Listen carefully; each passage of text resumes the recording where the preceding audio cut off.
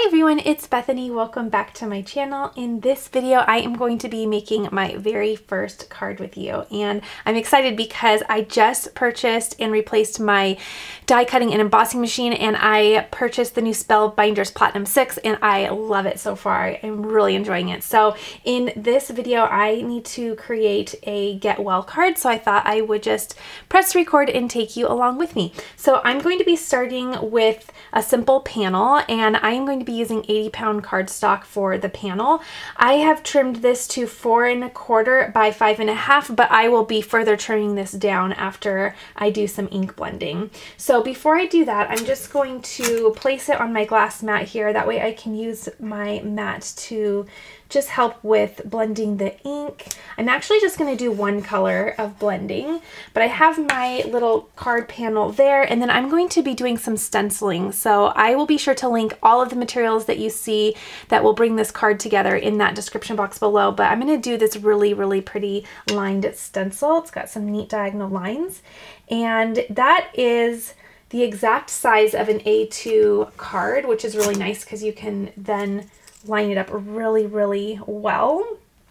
So I'm just going to line that up over my panel, tape the sides down, that way they don't shift while moving. I've heard you can also use pixie spray to help temporarily lay down your stencil, but I'm just going to be using the tape. Okay, so I have my stencil over my card panel, and then I'm going to be using the Fawn plastic flamingo color to do some ink blending, and we're just going to make a really pretty background here. Okay, so I have my ink cube here. I'm going to be grabbing one of my blending brushes, and then I'm just going to tap some ink onto my bristles here, and then I'm just going to pat some of that off. That way it's not so dark when I start. And then I'm simply going to go from the sides to the paper, and then just start blending my color onto the paper. Grabbing a little bit more of the ink, and then just going in some simple little circular motions to get some nice color onto the paper there. Grabbing a little bit more of the ink. So pretty. Okay, tapping a little bit off, and then just coming in from that stencil. I like to kind of start on the stencil material and then, you know, blend towards the paper. That way if you have a little too much ink or any splotching, then it kind of does it on the stencil part and not on the project. It's looking good. Grab a little bit more ink, and you can just go as heavy-handed if you want. If you want to be a little bit more bold, you can do nice and light. I have it going pretty light, but you can always add more. So if you start a little bit with a lighter hand and then, you know, realize that you want to do a little bit more of a heavy hand, then that's a better way to go than going in too bold in the beginning and then thinking it's a little too much. Okay, grabbing a little bit more of the ink. I'm just gonna get that a little bit bolder, and then we should be all good. I'm liking how that looks. Okay, I think I like that. Fixing any little areas that I think need to be evened out. And it doesn't have to be perfect, because as long as you like the color, and there we go, I think that looks really good. Okay, so then I'm just going to replace my little cap here, put this away, and then the best thing about these glass mats is that you can just simply wipe. All done. Okay, so let's go ahead and just take off the stencil. I can save my tape as long as I didn't get any ink on it. That way I don't want to mess up my next. Ooh, that looks so neat. So let me hold that up. As long as I didn't get too much ink on my tape to where it would, you know, smudge my next little part of my project, but there we go. And there is our little background panel. I love it. I think that looks really, really neat. Okay, so I am gonna go ahead and trim this down. I'm gonna grab some of my A2 layer dies and we'll just trim this down to the right size. So I have this little A2 layers die set and I've really enjoyed it. So you can, again, this is already trimmed down to 5.5 by 4.25, so an A2 size card, but I'm going to go ahead and trim that down even further. And I think I really like how that looks. And the best thing is you can kind of, you know, hold them up and experiment if you want to go bigger or smaller in terms of the size of your panel. And actually, I think I might go one smaller. I think I like how that looks. Okay, so just gonna tape this down. I'm gonna open up my embossing and die cutting machine here. Get my little layers ready to go. That way I can just layer it right on here. Okay, I'm just gonna run this through. Okay, so then I'm just gonna place a little bit of tape on there. Okay. And then I'm just going to put it through at a little bit of an angle there just so it goes through the machine a little bit nicer. Okay, and then we'll just trim this panel down. There we go. Oh, that went through really, really nice. Okay, so there we go. And now we have our panel trimmed down. Ooh, that looks really, really nice. Okay. Make sure I get this tape off nicely. And okay, so here is the final size of our little panel that will go on the front of our card. So we have our little background panel done. So let's go ahead. I'm going to bring out my Misti and I'm going to start stamping and we'll get the next little part done. I'm really excited to show you the stamp set I'm going to use for this project. And really quickly, I'm just going to grab my little stamp chamois and wipe off my stencil here. Get it all cleaned off front and back so it is ready for next time. There we go. Looks nice. Okay.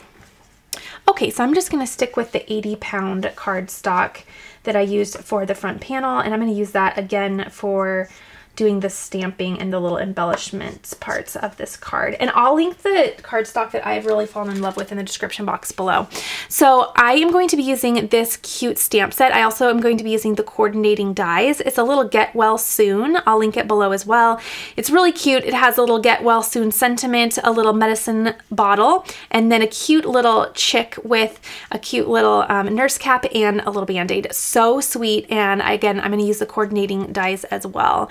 So I'm going to use the medicine bottle and the band-aid, and then later we'll come back for the get well soon because I'm going to do some heat embossing with that little sentiment. So I'm just going to grab the medicine bottle, the band-aid, and I'm going to stamp that onto my paper here. Now I'm going to actually do some simple coloring next. So I'm going to stamp this a couple times just in case I accidentally make a mistake. That way I know that I have some extras just in case. Okay, so I'm gonna go ahead, just close that door and grab those little pieces.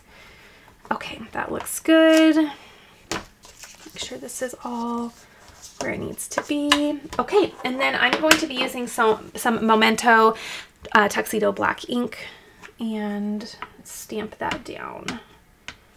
Move my panel out of the way because that would be just like me to accidentally get it smudged at this point. Okay, so I got some ink on there. Let's see how that first impression goes. Stamp that down. Simple, simple. Perfect. Okay, so I'm going to really quickly just stamp the other side. That way I have, again, just a couple extras just in case I make a boo-boo on my coloring. It's easier to do it now, and I can also use these extras later because, you know, quite often we need get well cards. Perfect. Okay, so now I'm going to just take these out, clean off my little stamps really quickly here. And we will do some simple coloring. Just go ahead and grab these off.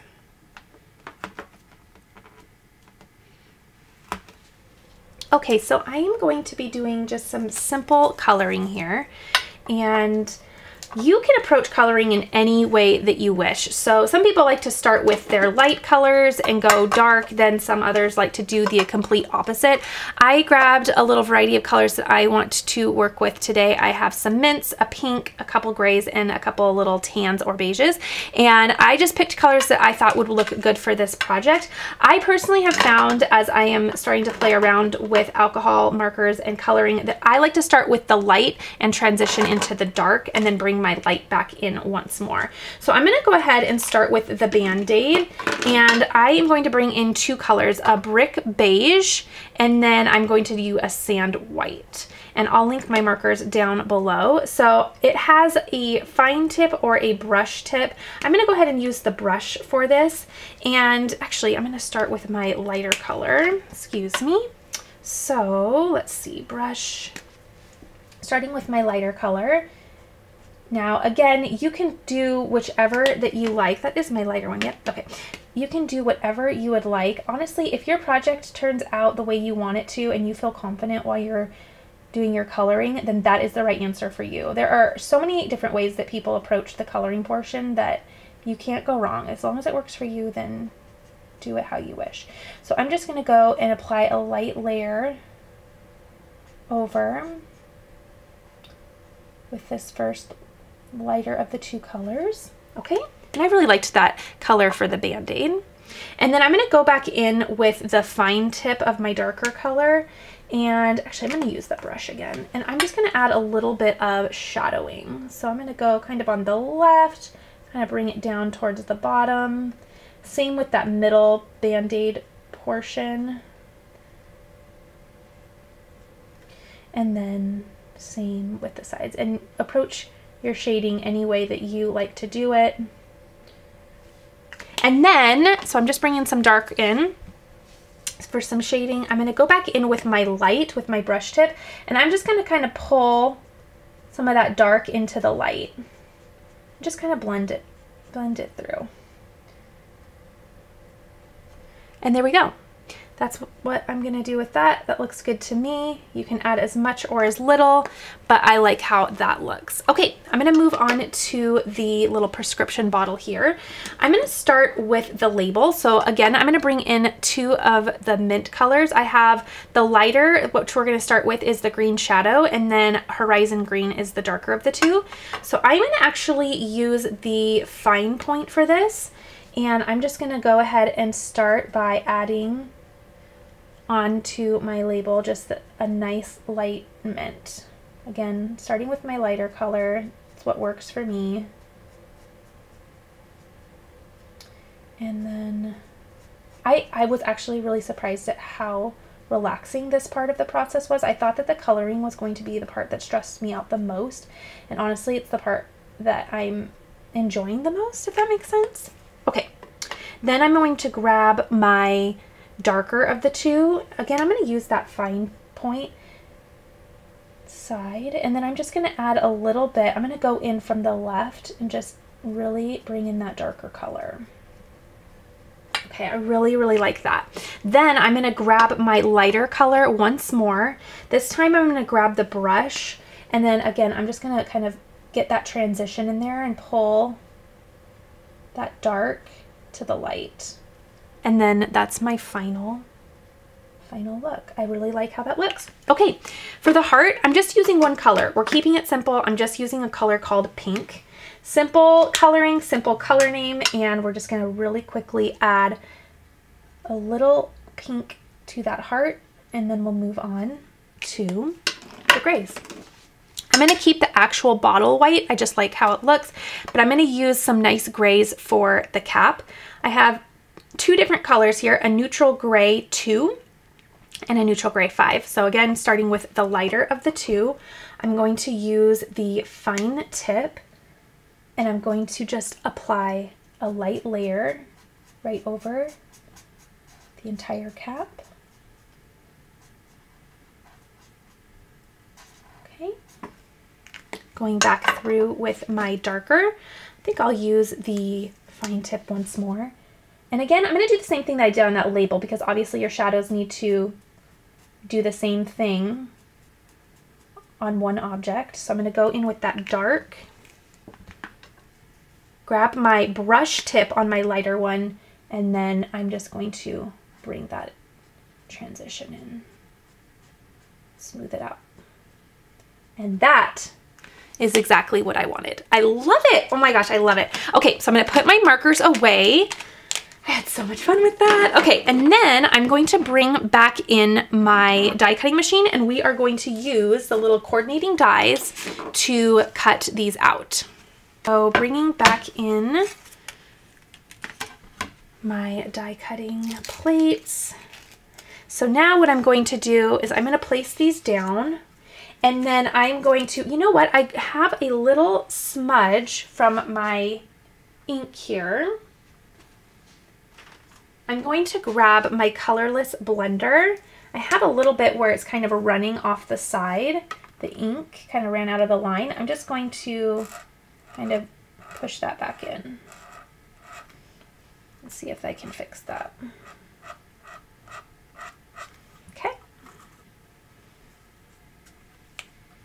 Okay, so I think that that fixed that a little bit. And now I'm going to take my little dies and I'm just going to place them around my image, being really careful to line it up. Okay, there we go. I love having a stamp set that has the coordinating dies. Now you do purchase them separately, so it's nice because you do have the option if you want to do it or not. But I have honestly found that every time I buy a stamp set that I grab the dies as well because they're just so worth it. They're worth it. Now, of course, there's going to be some times where the stamps are like easy shapes where you can just fussy cut really easily. But also I kind of feel like, I don't know, the dies just do such a nice polished job. There we go. And we are all set. Oh my gosh, so cute. Here's our little pieces. We have our little Band-Aid and we have our little medicine bottle. Okay, so really quickly, let's go ahead and grab our stamps one more time, and we are going to do some heat embossing. So I have some gold embossing powder, and I think that that would look really, really pretty for the little get well soon sentiment. So let's go ahead and get that all stamped and ready to emboss. Okay, coming in once more again with that 80-pound cardstock, and I'm just going to place that right back into my Misti, and then I'm going to grab my sentiment, again, get well soon. There's also a coordinating exclamation point, but I'm not going to use that. You can go ahead and do that if you'd wish, but I'm going to do mine without the punctuation. And I'm just going to place that on my paper there, close my door, grab my stamp. Okay, reposition. Okay, and then I'm going to grab my little anti-static tool, and I'm just going to apply some of that powder over my paper. So this just removes any static. That way the embossing powder only sticks where there is the glue. Okay, that way you don't have embossing powder all over your paper and you get a nice clean impression. So then I'm going to go ahead and take my Versamark, and I'm going to stamp down on my stamp, get it all coated well. Okay, and then press. Hopefully we get a good press the first time. Okay, pulling that back up. I'm going to double check it, and it looks good. Now you can't see it because it's clear, but I'm double checking it and it looks really nice. Okay, I'll clean that off in just a moment. We'll get this out of the way, and then I'm going to do my embossing powder. Grabbing a sheet of paper. I learned this on Kathy Zilski's channel. I'll link her channel down below. She has an amazing channel, and she puts a piece of paper underneath her embossing powder during this part to collect all of the extra. That way you can just funnel it really quickly back into the little container. And I also learned she does a little paper, or not a paper clip, a clothespin on the side as well, just to kind of help her hold during the application of the powder, but also during the embossing part. So I developed that into my workflow as well, and I like that a lot. Okay, just applying a generous amount of embossing powder. Okay, I'm gonna let that sit for just a second. This is the gold tinsel color from Ranger, and then I'm just gonna tap that off.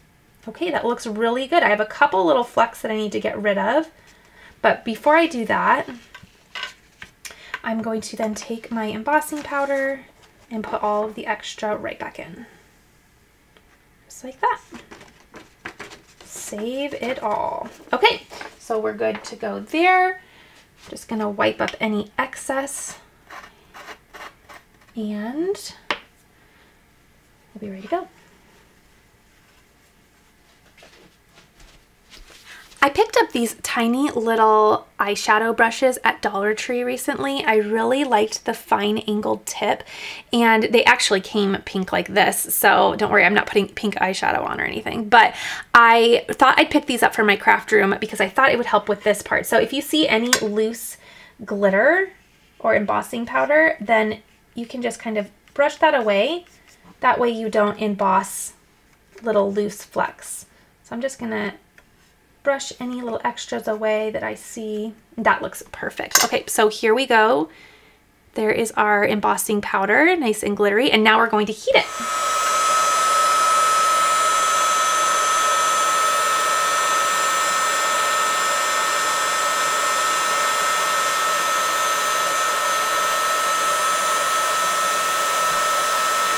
Oh my gosh, it looks so neat. So it gives a really nice raised look. It's a little hard to appreciate on camera, but oh, it's so pretty. There you can kind of get just a little idea of what it does. It's so pretty and it's dimensional. I love it. Okay, now what we're going to do is I'm going to grab a little bit of sentiment dyes and we'll cut this out. Now you could absolutely just fussy cut this out or use your paper trimmer. I am going to grab this little die set that's made for the little sentiments and doing little greetings. I added this to my collection and I love it. So I'm just gonna add a little die right around there. I'm just gonna grab some of my extra tape. You can see how you can grab just a little piece of tape in the beginning and then just use it for most of your project. So I have a little piece of scrap tape there. Again, I'm going to angle that going into my machine just so it kind of helps it go through without too much noise and cracking.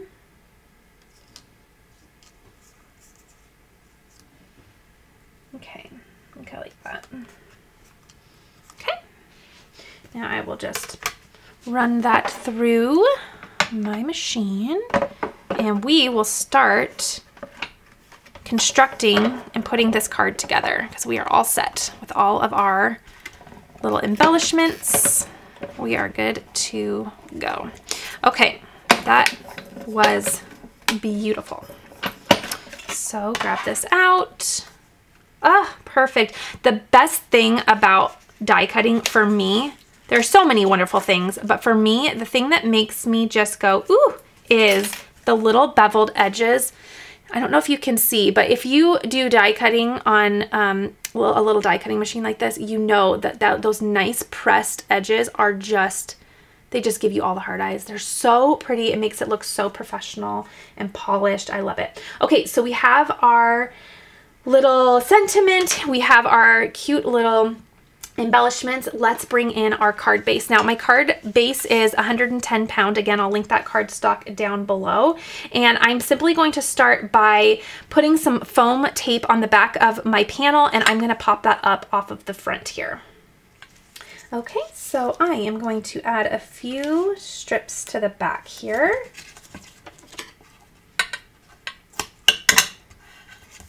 And we'll get that to have a nice raised dimensional look to start off building our card.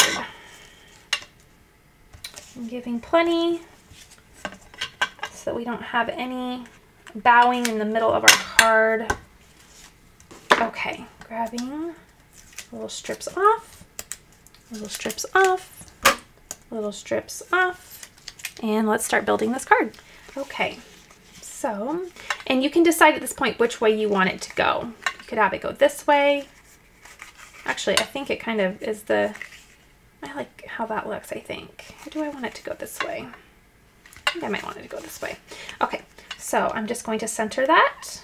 Use any alignment grids or tools that you would like to do this part. I visually do it.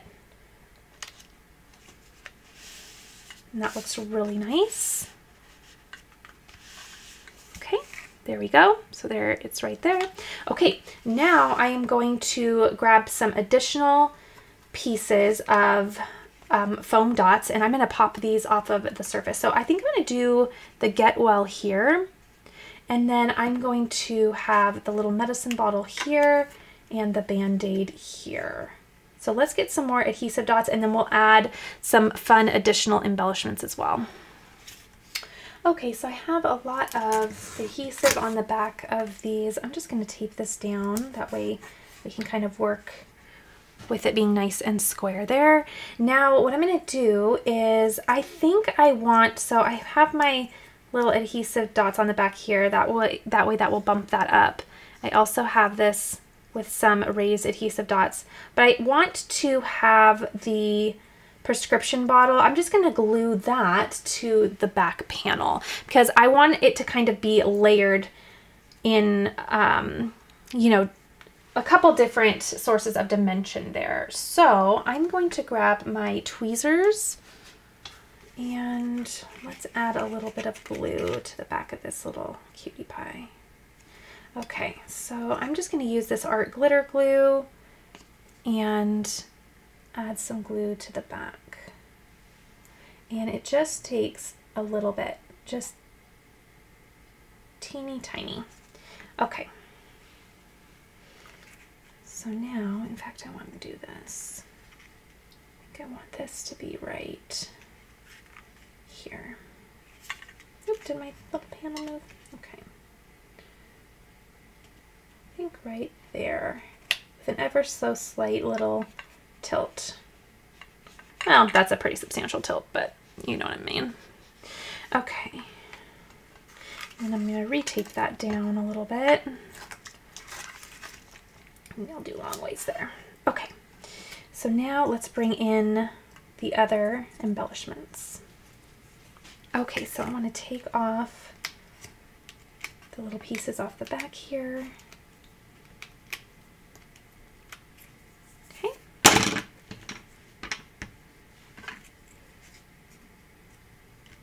And then I want the Get Well Soon to be, yeah, a little bit more left justified.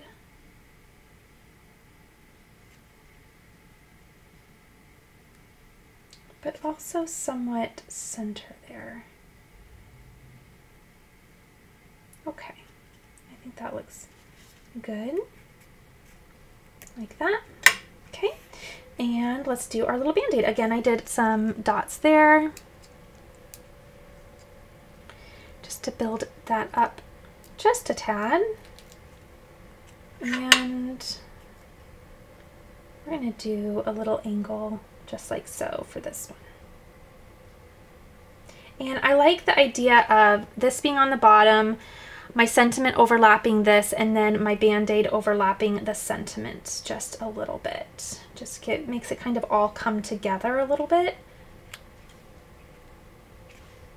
And it just makes it a little bit more harmonious. It's all working together. Okay, let's add a little bit of bling and fun embellishment. So I have these little clear dewdrops, if you will. They're really neat. I need to get some of the little trays to contain them while I'm working, which are on their way as we speak, but I'm just gonna place these on my mat here and get some placed onto my card. Okay, I'm just gonna grab this little picker-upper tool here and get the little sizes that I want, actually. And it comes with a variety of sizes, which is super nice. And then just kind of get an idea for where I want to go with this. So I'm thinking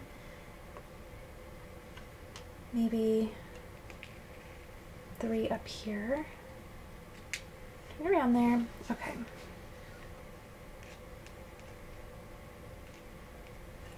Okay, and then we'll do 2 down at the bottom.